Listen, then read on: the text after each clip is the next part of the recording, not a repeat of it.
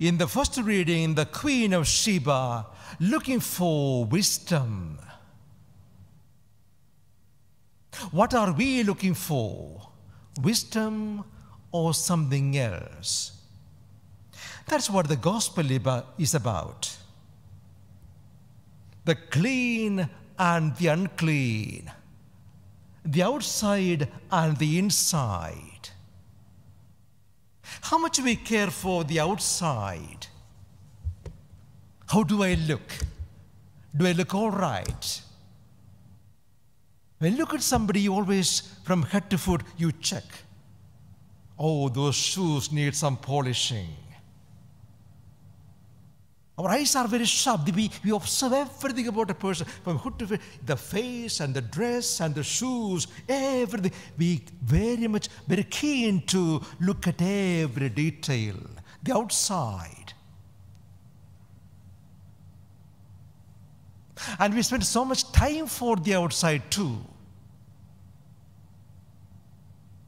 About our makeup and how I look. How do I look like? What do they think about me? Am I all right? Of course, we have to look decent and nice. But we can be too focused on the outside. Image, impressions. To impress others. To play to the gallery. To try to impress others by the way you look and you do.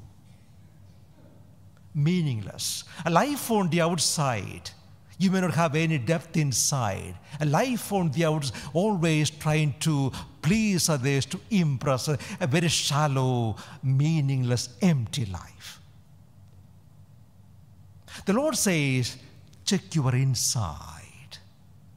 Check your inside, your heart, your thoughts, your attitudes. You may look outside so lovely with the perfume, you may smell very good, but you may have some stinging attitudes, horrible attitudes, terrible attitudes. I may give a new definition for bad thoughts. These are according to Father Olheis. What are the really bad thoughts? They have nothing to do with the sex.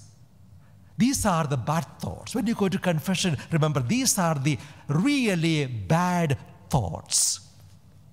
The Lord is speaking about that. The bad thoughts are jealousy, envy, greed. Never be happy with what you have. Greed, hatred,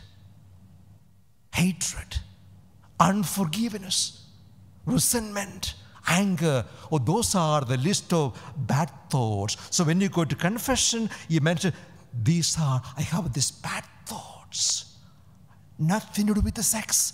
Only these are the bad thoughts. Oh, have some anger issue, jealousy, envy, greed, unforgiveness.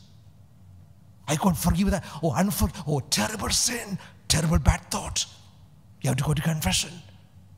These are the really bad, filthy thoughts. So check these thoughts when you come to the Lord or go to confession. These are the really bad thoughts, ugly thoughts, obscene thoughts, unforgiveness, oh, really bad.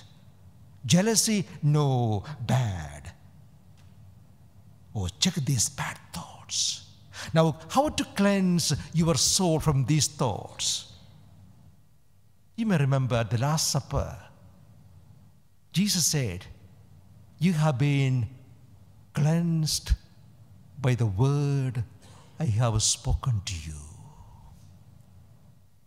You have been cleansed, washed clean, made clean by the word I have spoken to you.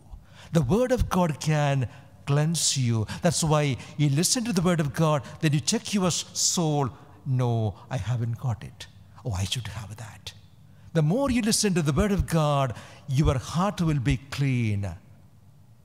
As we heard in the entrance hymn, more of God's love, more of God's forgiveness. Oh, the thoughts I have, they are not really good. No, I need the thoughts of love, forgiveness, compassion, and mercy. Every time you listen to the word of God, your heart is made clean.